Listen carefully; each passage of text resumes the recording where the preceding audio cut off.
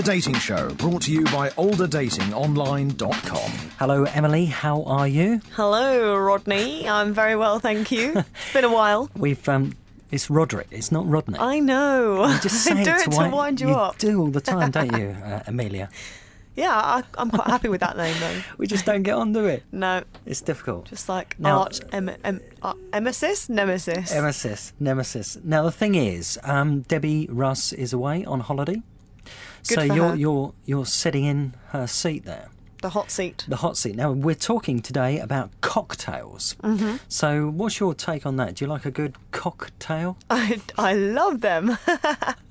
Yeah, I'm very partial to the odd cocktail. Are you? What's your favourite? I think I'd have to say like a frozen strawberry daiquiri. Ooh, yeah. And what's that like?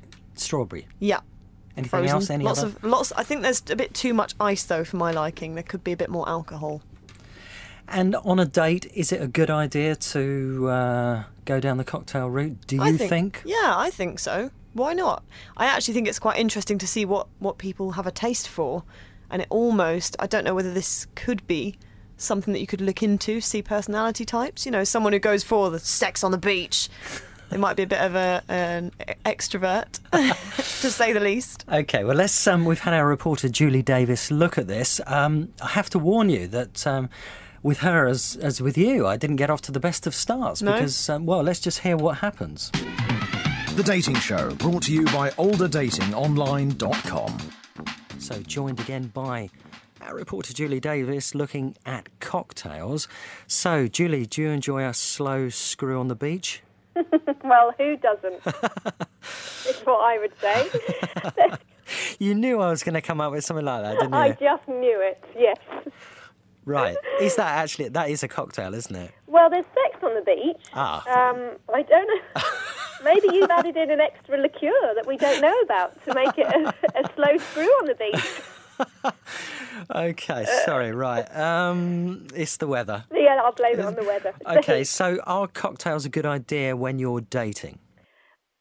Yes, they are, I would say. If you're partial to a drink or two and you're wanting to relax, especially in the summer, and when they have a happy hour, maybe you could start off the evening going for a happy hour for an hour or so, drink a few cocktails, loosen up a little bit, get in the mood, and then proceed with your evening. I mean, there's always the risk that the happy hour extends into the rest of the evening and you don't then remember the first date. So, you know, it's wise to make sure that your date that you've chosen to spend the evening with is up for a few cocktails too. Yeah. OK, and which ones would you recommend? Which would I recommend? Oh my goodness, there's so many. I mean, some of the popular ones is something like a Cosmopolitan, which I'm sure you've heard of, made famous by Sex and the City. Well, and that's something a lot of the ladies would order. That's a vodka-based cocktail. OK. And the vodka-based ones are very popular. The vodka-based ones, they're most popular and they mix well with lots of fruit juices. So they're very good for summertime.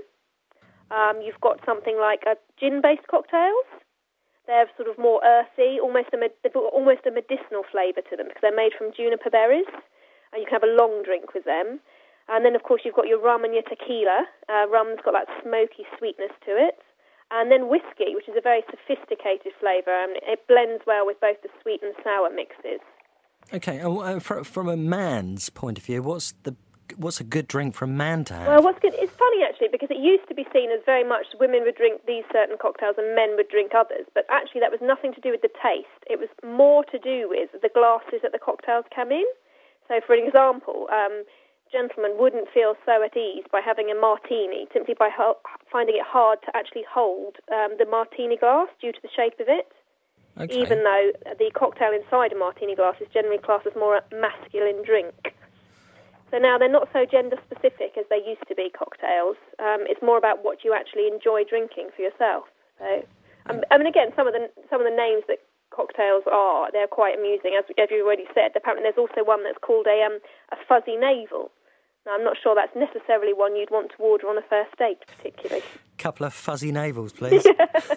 Doesn't sound good, does it? I just think about Only Fools and Horses and Del Boy ordering those extravagant cocktails. The umbrellas. Yeah. Yeah. Is it a bit pretentious to maybe courageous even to do this on a first date? Should you stick with more traditional drinks or go with the cocktails? I would think, unless you're very comfortable with handling your drink and you know it's not going to make you lose control, maybe you'd be best off just going somewhere for a glass of wine or a meal or a beer or something that maybe you can keep you a bit more under control. Because the danger with cocktails sometimes is they're so enjoyable that you don't actually realise how many you've had until you've fallen off the bar stool, which obviously wouldn't be a good look on a first date.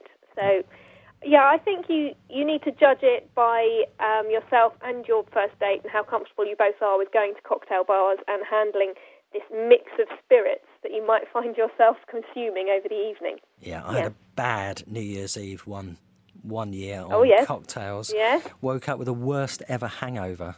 After consuming a few.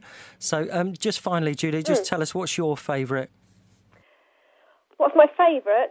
Well, I'm a bit partial to a strawberry Collins, which is similar to the normal original Collins drink, but it's actually a strawberry-infused vodka, and it's mixed with lime and soda and ice. And then actually I'm a bit of a traditionalist in some ways. I don't mind a Bloody Mary.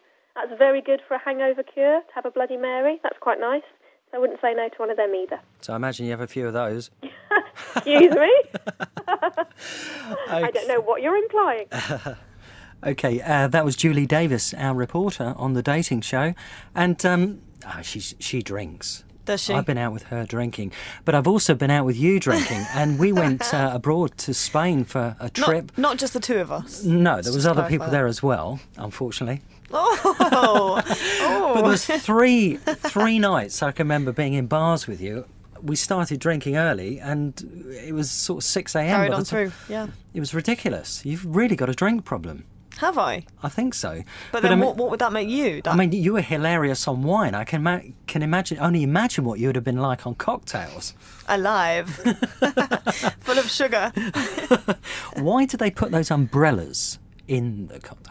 Are you not a fan? Well, why did they do that? Do you know? I think the appeal is just to make it a bit more special than a regular drink. So you think, oh, look, that lady's having one of those. Oh, I'd quite like one of those umbrellas in my drink. So yeah, I'd say that must be the reason, to catch your eye and to make you want to order the same as that person as well. And have you ever had a fuzzy navel?